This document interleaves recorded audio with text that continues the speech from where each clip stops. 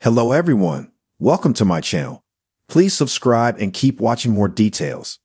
Coronation Street's Ellie Leach admits feeling anxious in Back to Work post.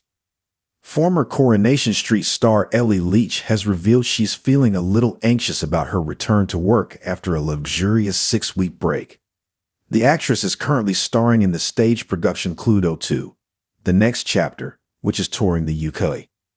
After taking a lengthy summer holiday, Leach is now set to return to the stage and has shared some of her return to work concerns in an open and honest social media post. Updating her followers, the reigning Strictly Come Dancing champion and drama queen star opened up with a statement on her Instagram story. Sharing a black and white photo of some candles, Leach explained she was enjoying a Sunday reset.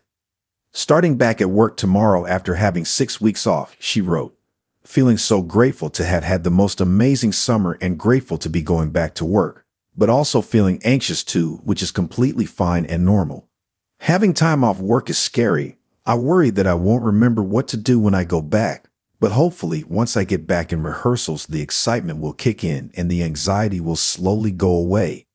The soap star went on to explain how the second leg of the Cluedo 2 tour is set to begin on Tuesday, September 3, at Leeds Playhouse. "We're back on tour now until November," she enthused. The play, which is based on the popular murder mystery board game, sees Leach take on the iconic role of Miss Scarlet.